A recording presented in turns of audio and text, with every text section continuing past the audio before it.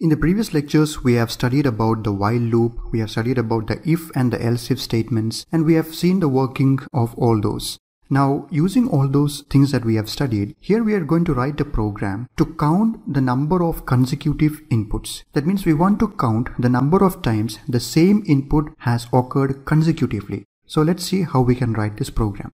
So first of all, let us see the way it should work. So what we actually mean by this program is that suppose the user inputs values like this: 10, 10, 10, 5, 5, 7, 7, 7, 7. So we see that 10 has consecutively occurred 3 times, 5 has occurred consecutively 2 times, and 7 has occurred consecutively 4 times. So it should give the output saying that 10 occurs 3 times, 5 occurs 2 times, and 7 again occurs 4 times. Okay, and here another example: if the user enters 11999944, it should say 1 occurs 2 times, and then 9 occurs 1, 2, 3 times, and 4 occurs 1, 2 times. So we see that it has to count the number of times the input has consecutively occurred. So remember the word consecutive. So it has to be the consecutive number of times the input has occurred. So that is what we want to perform here. Okay, so let us see how we can write this program using the things that we have studied so far. So here I have the program written for you, and we are going to explain each of these lines one by one to see how it is going to work. So first of all, we have our header and the main function. So inside the main function, here I am declaring 2 variables of the type integer: curval, which we will use for denoting the current value, and we set it to 0 in the beginning, and val, which is the value, and we will see what it is used for. So curval is a number we are counting, and we will read the new values into val. So we see that we wanted to count the consecutive numbers. So the current value that we are counting right now, that we will read into this curval, and then the new values that are going to be entered, that we will read into the variable called val. So that is the use of these 2 variables. Now we have an if statement here. Now why are we writing this if statement? It is going to read the first number and ensure that we have data to process. So we are writing the iStream or our cin inside this if statement, and we are accepting the value that the user enters into this variable called curval. So what it essentially means is that we are trying to get input from the user. Now we have to make sure that the user enters the input. So we are writing this if statement to make sure that there is an input and it is not an end of file or an invalid value. So as long as there is an input, we are going to start doing this. So that is why we are writing it inside the if statement, and we are going to read the first number that the user enters. So the first number that the user enters is stored inside this curval. Okay, now inside this if statement we have this block starting from here till here. Okay, now we are going to see each of them one by one. So here inside this if block, we are declaring a variable called cnt, which we will call count, and it is of the type integer, and we initialize it to 1. Now what is the purpose of this? This is used for counting the number of times the particular input has consecutively occurred. So we store the count for the current value that we are processing. So that will be stored inside this count variable. Okay, now moving on, we see that there is a while loop over here. Now inside this while loop, the condition is again a cin, and we are accepting the user input to this variable called val. Now what is this? This is for reading the remaining numbers. So the first number that the user entered was stored in curval. Now the user is going to keep on entering numbers. So the remaining numbers will be read inside this variable called val. So we want this loop to run as long as the user is entering some value and till it is not an end of file. So that is why we are having this while loop, to keep accepting the inputs that the user is entering. So here we have our cin, and we are taking the remaining values into this val. Okay, now let's see what happens inside this while statement. So the while block starts from here and it ends over here. Now inside this while, we again have an if statement. Now what is this if statement? The if statement is checking a condition if val is equal to curval. That means it is comparing if this val and this curval is equal or not. Now what is this curval and val? So remember, curval was the first number the user entered. And what is val? Val is the remaining numbers. So starting from the second number onwards, it is going to be stored in val. So just think that we are comparing the second number and the first number. So if they are equal, then we want to increment the count variable. So as I already told you, count is for storing the count for the current value that we are processing. So here it says plus count. So this is again an increment operator. So far in our lectures we have seen something called variable plus plus. That means the plus plus was after the variable. So that is the concept of pre-increment and post-increment, which we will study in detail in another lecture. But for now, just know that this is used for incrementing the value of the count variable. So we increment the value of count. Now why did we increment? The initial value was 1. Now if this val and this curval is equal, that implies that the first value and the second value that the user entered are the same. So what does that mean? That means we have two consecutive same inputs. So at that time we have to increase the count for us to know that this particular input has now occurred 2 times. Okay, so that is what is happening here. Now if val and curval is not the same, that means if the value that the user has entered now is not equal to the previous value, then we come to the else part. So as I said, if the values are the same, we add 1 to count in order to increment our counter variable. Okay. Now, if the value that the user has entered now is not equal to the previous value that he has entered, then we come to this else part. That means val is not equal to curval, then we come to the else part. So, in this else part, what we are going to do is print the count for the previous value.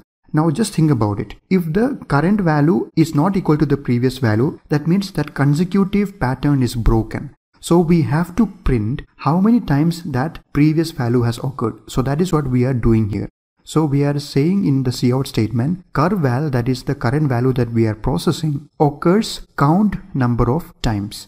So we see curval is a current value and we are just printing this word occurs, and we are printing the variable count, which was counting the number of times that variable occurred. So we are printing it out and we are putting a new line. Okay. Now after doing that, we have to remember what is the new value that we were processing. So we said that the previous value and the new value was not the same. So we have to remember the new value. So inside this curval, we will store the val, which is the next thing that the user has entered, because the checking is going to happen using this val and curval. So curval now becomes the new value which the user has previously entered. Okay. And then we have to set the count variable to 1 again. We have to reset the counter because now we are going to do the counting for a new number. Okay.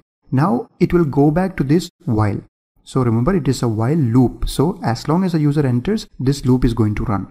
So it will come back to the loop. It will take the next value that the user has entered, and it will again check if that value is equal to curval. What is curval? Curval was the previous last value that we had. So it is going to check again. If it is the same, it will add 1 to the counter, and it will keep on doing that until and unless the user enters end of file value. So we see that the while loop ends over here. So inside while, we were having the if and the else statements. So we are comparing present value to the previous value, and as long as they are same, the counter will be updated. And if they are not the same, then we are just printing the number of times that particular thing has occurred, and then we are remembering the new value and resetting the counter, and the whole process continues again. Okay, so this will keep on happening till the user enters an end of file value. Now when the user enters an end of file value, then it will break out from the loop. And when it breaks out from the loop, then at that time this portion is not going to be executed. So since this portion is not going to be executed, we missed to print the count for that last value. So in order to avoid that, we have to remember to print the count for the last value in the file.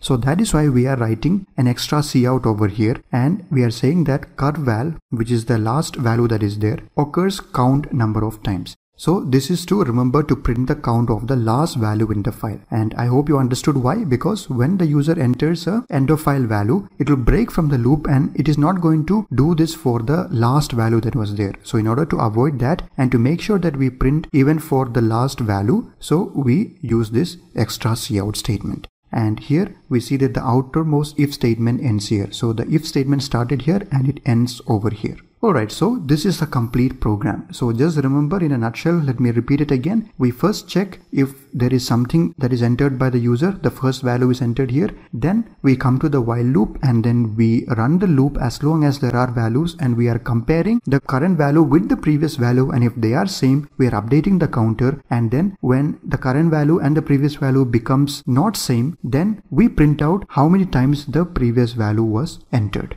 So that is the full concept of this program. So anyway, let's go to Visual Studio Code and try to run this and see if it is working properly like we have discussed. So here we come to Visual Studio Code and we have this complete program written over here, which we have already seen. So let me pull up this terminal and let us try to compile this program. So the file name is countcons.cpp, which is the name of the file that I have given. So we compile the program by typing G++ followed by the file name, and we press enter and we see that there are no errors. The program got compiled successfully. Now let's run the default output file that got generated, which is a.exe. So I type /a.exe and I press enter. Okay, here we see that it is waiting for the user input. So it has come to this if statement and it is waiting for my input. So I can just keep on entering the values. So the first value will be taken by this if, and the remaining values will be taken using this while statement and the cin that is there inside this while. So let me enter some consecutive values. So let me enter 10, 10, 10 3 times. Now let me enter 4 2 times, and let me enter 5 4 times. Okay. Now I want to end this program now. So how to break from the loop? I have to enter an end of file value, which is Ctrl Z or Ctrl D, like we explained in one of the previous lectures. So I press Ctrl Z on my keyboard and I press enter. Now see, it says 10 occurs 3 times, 4 occurs 2 times, and 5 occurs 4 times. So we see that our program is working as we have planned. Okay, so that is how you can write this program. So after watching this lecture, try to write it yourself and try to experiment with it and find out what is the kind of outputs that it is going to give if you are giving different kind of inputs. So let's say that you are giving inputs where there are no consecutive values. So try that and see what is going to be the output. And try something like you have given the same consecutive values. Like for example, let's say you gave only 10 and then you run the program and then you try to execute it. So what happens at that time? So experiment with the program and try to see how this program is behaving with the different kind of inputs that you are giving. So I hope this lecture about how to write a program to count the consecutive number of inputs that are there is clear to you. Thank you for watching and see you in the next one.